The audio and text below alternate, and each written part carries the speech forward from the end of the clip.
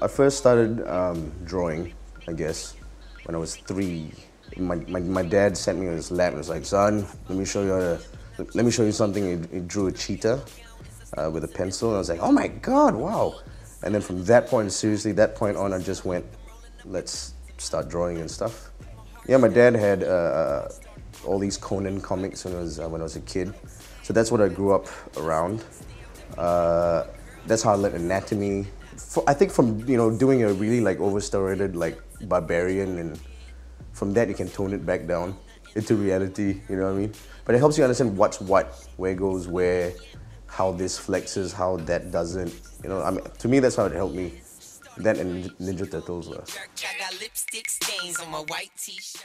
I'm fine arts based. That's why I'm trying to do this like digital oil painting look. It's kind of cool, and it saves on materials. Oh, I love drawing people. I mean, that's my thing. If I could, I'd just do people forever. You can never run out. It's like an infinity well of stuff you can take from, you know what I mean?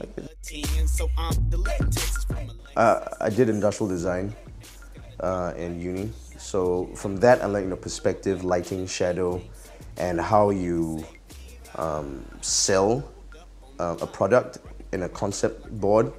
So I mean, that's kind of how I do a lot of my pieces now, which is like, I'll have the main focal image and stuff in a pretty much blank background. So it's a really centered focal point and done in a really nice angle or whatnot. And I guess it sells itself that way. And I think some people have told me that's how they recognize my work. If I go like, all right, I want to draw a guy surprised. A challenge to myself is trying to do it without a reference. Basically, I'm trying to get to where James Jean is at, you know what I mean? Because he's like a new school master, but he's fresh. He's a now guy. I mean, I did have one like thought about this OuterEdit process, which is like the 5 artists that you get, right? Coming from different schools and different fields of, whatever. I guess the artists are gonna have mutual respect for each other and what they do and what we do, and I think it'll be quite fun, man.